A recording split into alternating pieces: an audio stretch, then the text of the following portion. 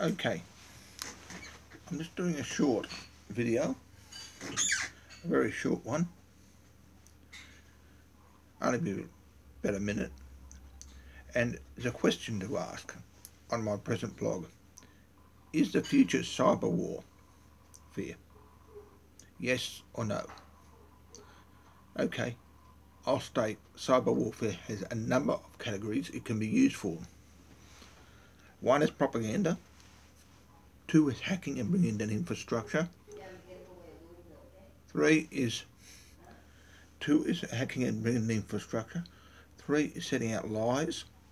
4 is doing vigilante, and numbers of others. I say yes. Look at it presently at the moment in the news, as the news is going. Cyber warfare is becoming a major part of a battle. Let's go back to World War One.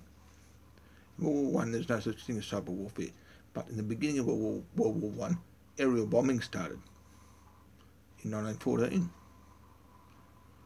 Then go to 1945. You had the atomic bomb, atomic warfare come in.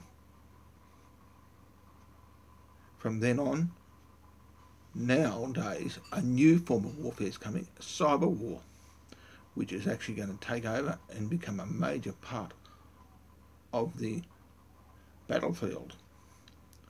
I can see cyber forces coming. I can see scientists being projected and brought forth.